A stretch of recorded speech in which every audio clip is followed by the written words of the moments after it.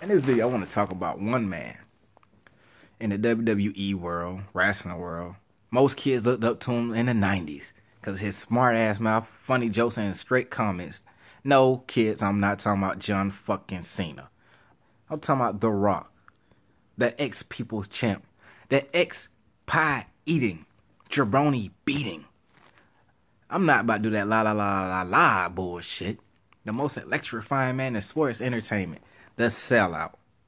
That's right. I fucking said it. The sellout. The Rock is a straight up pussy ass sellout. Yeah, he might have muscles, but I can kick his fucking ass. I can make him cry. In this video, I want to talk about this with The Rock.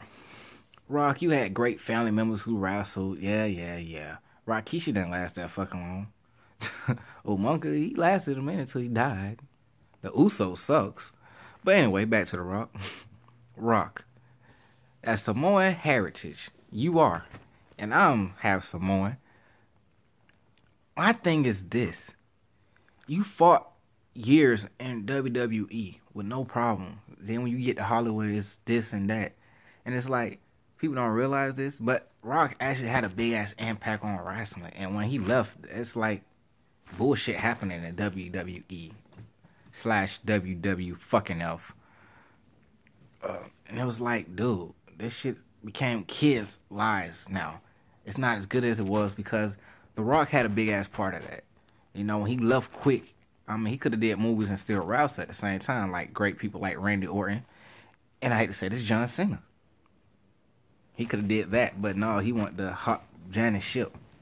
Now, not only you left wrestling to be destroyed completely after your departure, or he departed. I don't know why I keep talking like I'm talking to the fucking Rock. After his fucking departure. But you suck ass, you fucking sellout. Damn. Now it's like, nigga, you're half black, half Samoan. There is no Caucasian in you. Sorry if I offend anybody by saying Caucasian. There's no white in you. Therefore, all these movies you're doing, all your family members are white. Yes, ladies and gentlemen, look it up. In every fucking movie he play in, his family have to be white. Why? Because they have an issue with black people, which I kind of have an issue with black people too, but that's my own personal reason, and it's not all black people, certain people that make us look bad. He have a problem with black people, but you're half black, you know what I'm saying? So it's like, dude, not only you're showing a little prejudice against your own half of your race, but dude, you're showing that you're a sellout. Because anytime they put you with a black family, you tell them no. Give me a white person. Change it to white. Like, what the fuck, dude? But anyway, that's why I say he sucks ass. Then he pops up in wrestling every 5 years and think people supposed to respect him the same way.